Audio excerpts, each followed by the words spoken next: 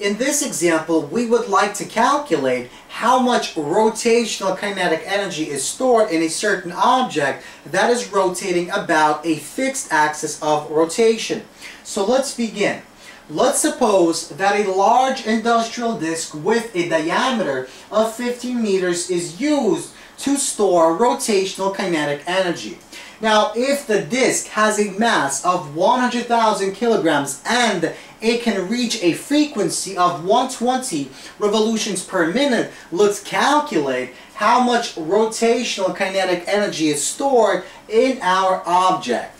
So here we have the following object, a disk, which is a rigid solid cylinder.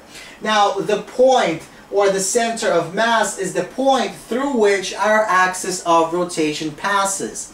And the distance from the axis of rotation to any point along the disk is half of our diameter, so 7.5 meters is the radius. Let's suppose our disk is rotating in the positive counterclockwise direction. So to find the rotational kinetic energy, we have to use the following formula. 1/2 multiplied by the moment of inertia of the object multiplied by the square of the angular velocity.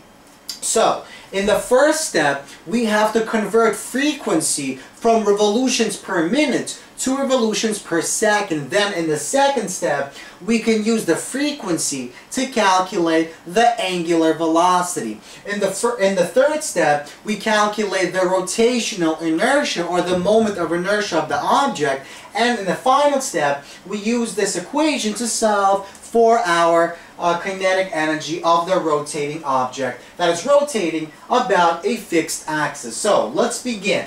The frequency is equal to 120 revolutions per minute multiplied by 1 minute divided by 60 seconds, and we get 2.0 revolutions per second.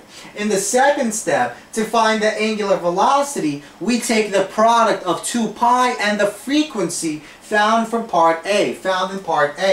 So 2 pi multiplied by 2, we get 4 pi radians per second. So this is the angular velocity of every single point on our rigid solid cylinder. Now, in the third step, recall that in order to calculate the rotational inertia of our rigid solid cylinder, we have to use the formula 1/2 multiplied by mass multiplied by radius squared. So 1/2 mass times radius squared is equal to 1/2 100,000 kilograms multiplied by 7.5 squared. We get approximately 2.813 times 10 to the 6 kilograms times meters squared. In the final step, we simply plug in our values. We plug that into the calculator and we get approximately 2.2 times 10 to the 8 joules of rotational kinetic energy is stored in our object when the object is rotating in the following counterclockwise direction.